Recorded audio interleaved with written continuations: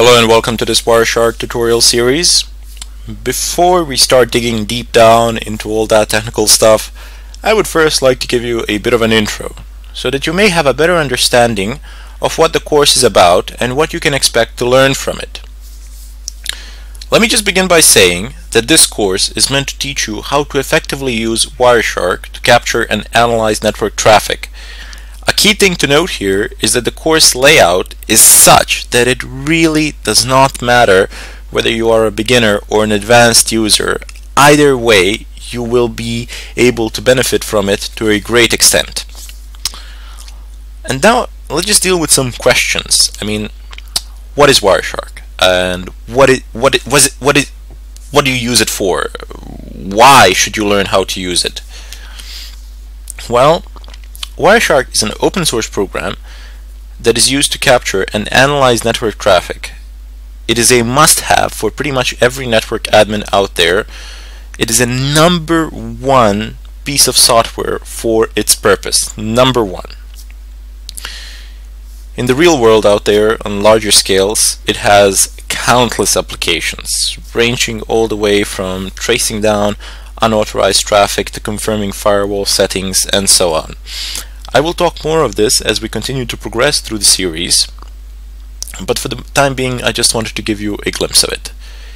If you go on the net and take a look at job postings for network administrators, more often than not, at any of the bigger companies, advanced knowledge of Wireshark will be stated as a requirement, or it will be listed as a big plus. So either way it's beneficial. So if you're preparing yourself to work as a network administrator, this course will undoubtedly be of great use to you. But regardless, even if you are a casual user, it will help you to better understand how your computer, and not only your computer, but all of your devices, your smartphone, laptop, desktop computer, router, switch, etc., how all these devices communicate in local area networks or with the rest of the world. Okay, so before I wrap this up, I would like to make a personal note. As you can see here on my screen, I have Wireshark installed and configured. It is up and running. There is currently a live capture session in progress. This is approximately how our tutorials will look like. This will be our working space. This is where we will conduct pretty much all of our activities. However, if this is your first time that you have encountered something of a kind, it might seem a little bit intimidating, especially if you don't have any previous networking experience.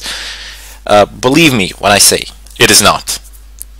If you stick with me, by the end of this course, you will be able to understand everything that is written on this screen and much, much, much more. What I would advise you to be, I would advise you to be curious, as it does stimulate you to mess around with stuff. Although if you do decide to conduct some sort of experiments or something of a kind, I would strongly recommend that you set up some sort of virtual machines, as it does make things a lot easier. And remember, in general, if you wish to learn something, you must be willing to devote a certain amount of time and labor.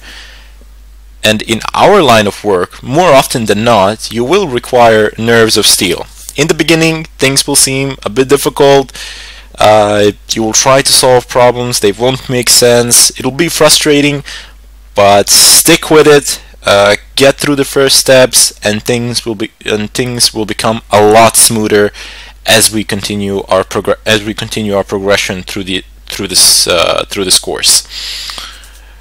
Now that we got all of that stuff out of our way, we can now begin with our first lesson in the next video. I sincerely hope that you will join me there.